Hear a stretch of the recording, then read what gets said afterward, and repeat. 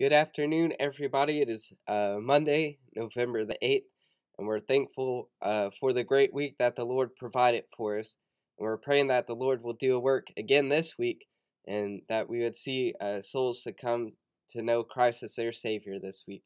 So let's pray. Dear Lord, I thank you for this day and that we have another day just to serve you and please you with our lives. And I just pray that we would be a witness this week to others around us. And we pray that you would do a work in our lives, that we would be more focused on you. And I pray that you would bless this day. In Jesus' name, amen.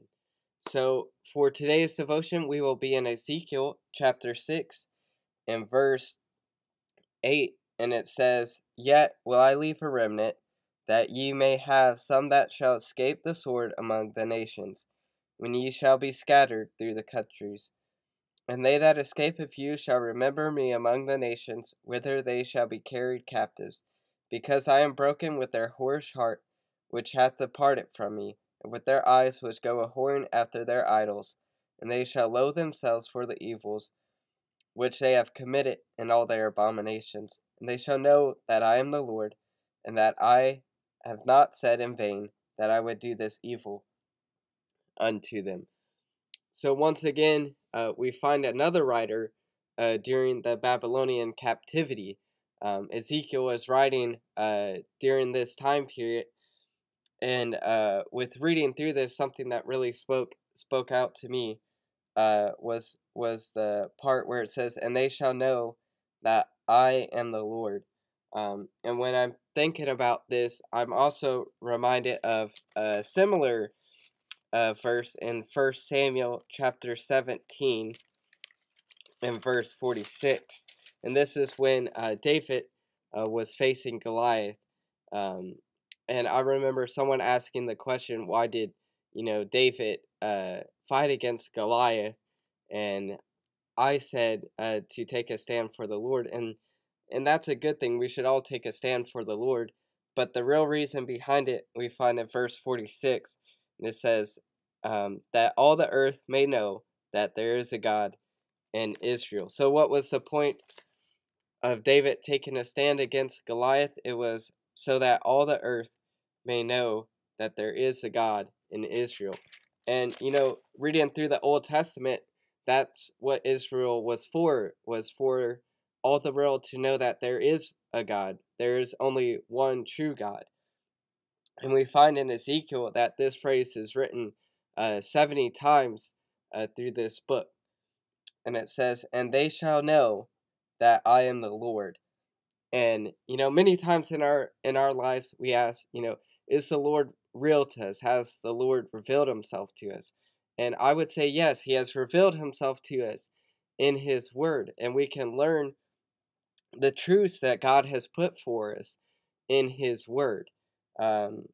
It says once again in verse 10, "And they shall know that I am the Lord." So God has a purpose for everything in your life. During this time period that Ezekiel is writing from, he's telling the Israelites of the judgment, that is to come from the Babylonians. But God has a purpose through this all. And, from starting off in verse 8, it says, "Yet will I leave a remnant." So even with, the destructions from the Babylonians and all this evil and wickedness going on, it actually says that Israel was sinning worse than the nations that did not know the Lord. And we know that Israel, had the law, had prophets, and had righteous people living among them, so they knew how to live right and how to serve and honor God with their lives. But they chose to do the opposite. And many times we find ourselves doing the opposite of what God has told us to do. You know, Many times in devotions and reading the Bible day by day, we just read through it and just like check it off our checklist. But when going throughout our day, we forget what we read. I remember talking to one of the bus kids yesterday. They were talking about what should I do if I finish reading the Bible.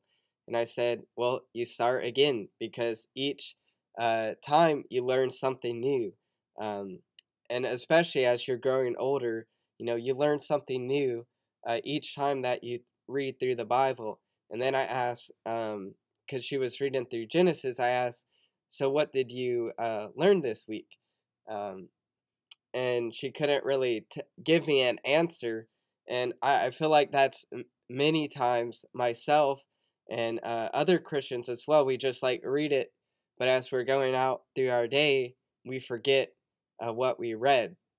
The Bible says that we should meditate upon His Word, that we don't just read it one time and forget about it through our day, but when we read it, we're refreshed again what we read, what we learned from God's Word. So as you go about your day, you should be remembering what you read and what you learned from God's Word, because it's not going to do you any good if you don't meditate upon God's Word or memorize it or hide God's Word in your heart. And from reading this passage, it also says that in verse 9 that the Lord was broken over the Israelites' sin.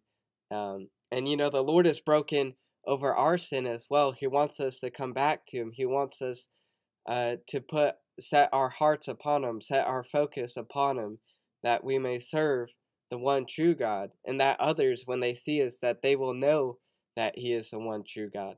And that was the purpose of all this captivity and judgment against Israel. It was so that they would know that He is the Lord, the one true God of Israel. And by Israel turning back to God and by getting their focus where it should have been, then the other nations would know that there is only one true God. All these idols and false gods are not true, and that there is only one true God. And I would just like to encourage you today just to set your focus um, on the one true God today. And that when you set your focus on God and start living for Him, other people will see the difference that Christ has made in your life. Um, so let's pray. Dear Lord, I thank You for this day, and I thank You for Your word. I just pray that we would hide Your word in our hearts, that we would meditate upon it and live out Your word day to day, that people may see Christ in our lives. And I pray that You would just bless the remainder of this day. In Jesus' name, amen. Well, thank you all for tuning in today. I pray that you have a great rest of your week.